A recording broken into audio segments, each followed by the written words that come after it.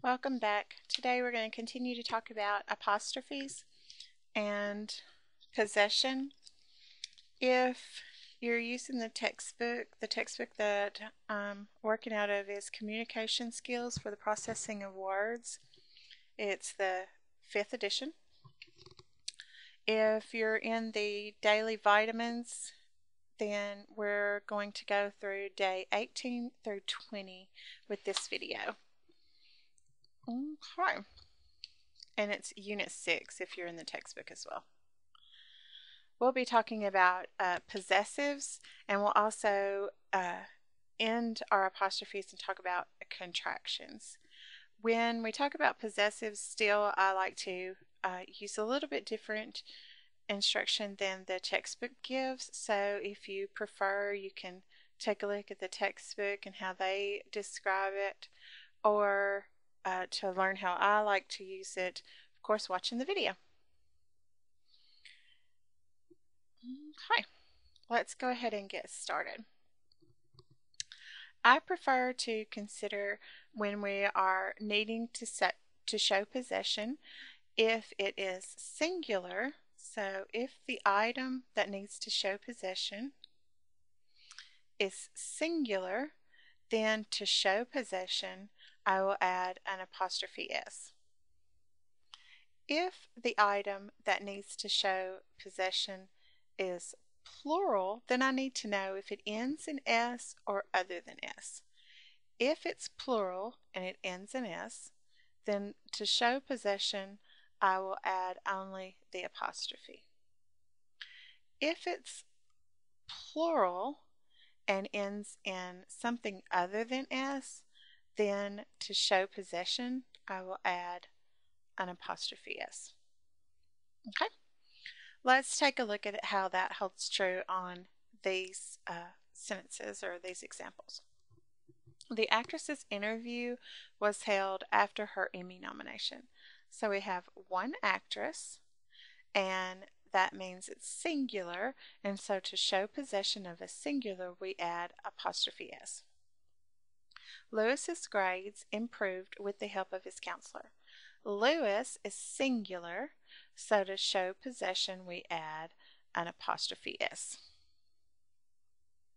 Okay, let's write our little key here. So if it's singular, to show possession we add an apostrophe S. If it's plural, ends in S, to show possession we add an apostrophe. If it's plural, ending in other than S, then to show possession we add an apostrophe S. I heard that Agnes's car couldn't be repaired. Agnes is singular, so to show possession we add an apostrophe S. The newspaper reported that the Countess's jewels were stolen. Countess is singular, so to show possession we add an apostrophe S. During transit, the box's cover was damaged. Box is singular, so to show possession we add an apostrophe S. Dolores's brother just left for a 3-week trip to Africa. Dolores is singular, so to show possession we will add an apostrophe S. The majority of the members voted for Alex's re-election. Alex is singular, so to show possession we'll add an apostrophe S. Okay, and that holds true with our rule that if it's singular, then to show possession all we have to do is add an apostrophe S. So it doesn't matter when it's singular what it ends in, only if it's plural. Doesn't matter what it ends in. Okay, now we're going to talk about joint and separate ownership. If something has joint ownership, then they're going to share ownership of something. They're also going to share how they show ownership. If they have separate ownership of something, they're also going to have separate ways to show their ownership. So we'll still follow the rule that if it's singular and needs to show possession, then we will add an apostrophe S. If it's plural, ending in S, needs to show possession, we'll add an apostrophe. If it's plural, ending in other than S, needing to show possession, we'll add an apostrophe S. Okay. Rawl and Freddie's printer is portable. Here we know that they share possession of one printer because there's only one printer listed. Anytime they have joint possession, they share possession. I told you they would share how they show possession, and that possession will only be shown on the last one, and that will mean that they're sharing how they show possession. The last one listed is Freddie. Freddie is singular, so to show possession of singular, then we add apostrophe S. Rawls and Freddie's printers are portable. Here they each have a printer, so they will each show possession of a printer. Rawls is singular, or Rawl is singular, so to show possession, we'll add an apostrophe S. Freddie is also singular, so to show possession, we'll add an apostrophe S. Okay. Let's take a look at those examples. Have you found the keys to Camille and Sean's home? Because there's one home, I can tell that they share possession. When they share possession, they'll share how they show possession. And possession will be shown on the last one listed. Sean is the last one listed, so that's how I'll show possession. Sean is singular, so to show possession of the home, I'll add an apostrophe S. Oswald and Habib's promotions were expected by their colleagues.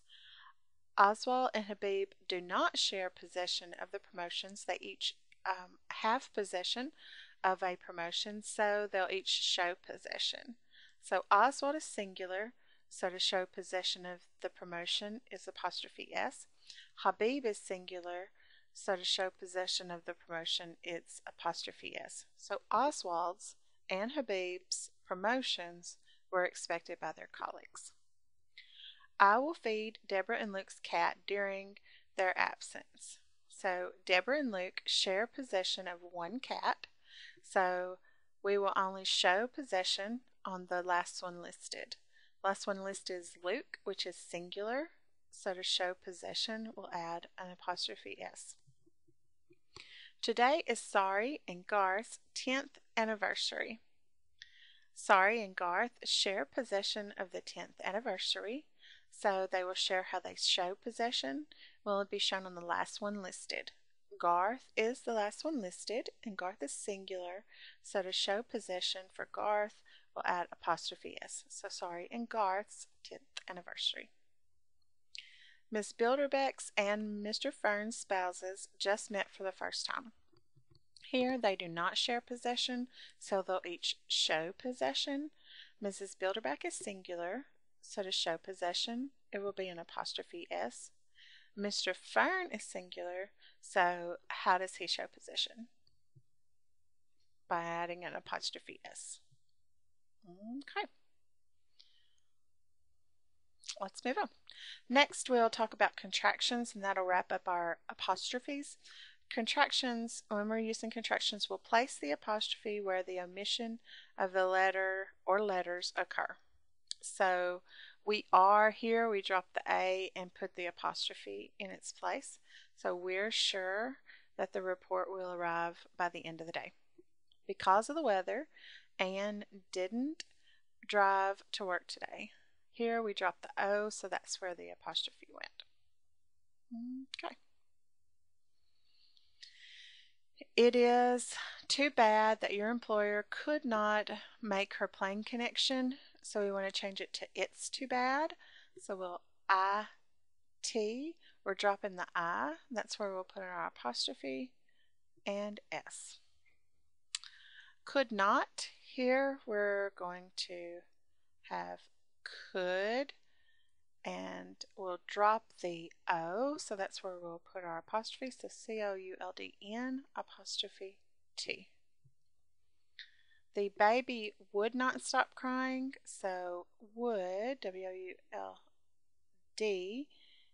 N, we're dropping our O, so that's where my apostrophe goes. T.